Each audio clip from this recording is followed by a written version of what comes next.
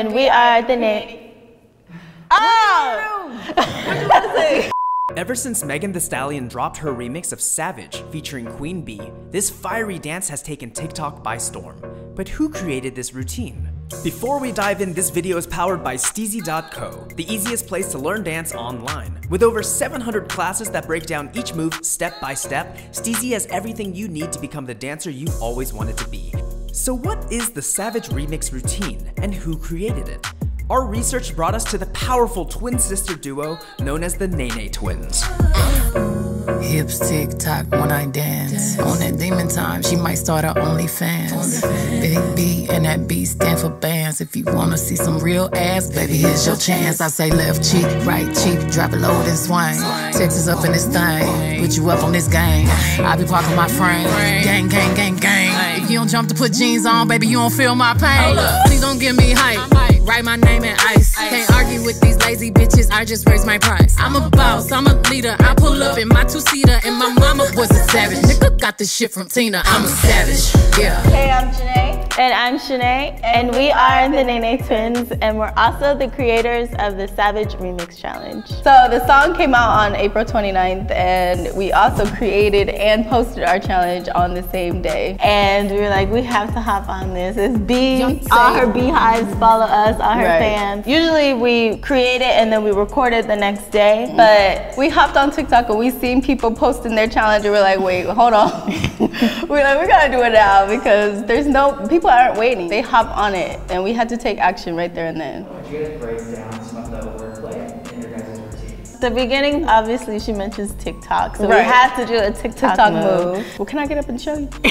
We said hips TikTok. We put in her baby boy. Was it baby boy? Oh no, it was Chuck Up On It body roll. That was on Big B because she's talking about herself, and we just had to pay homage to her by using her body roll. And then she talks about Texas, which is her hometown, so we had to throw it up.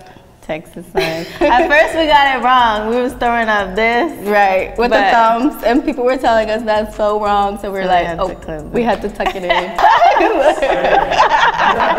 We just wanted to make it relatable so that everybody can join in with us and do it as well. But also making it ourselves, like we had to make sure that we incorporated like our style of dance as well within TikTok dance moves too, so we combined the two together. When Megan Thee Stallion did our dance, we were so shocked, and she actually did it 3 times, right? She posted us the first time, she did it in her kitchen the second time, and the third time she did it again for like a YouTube video.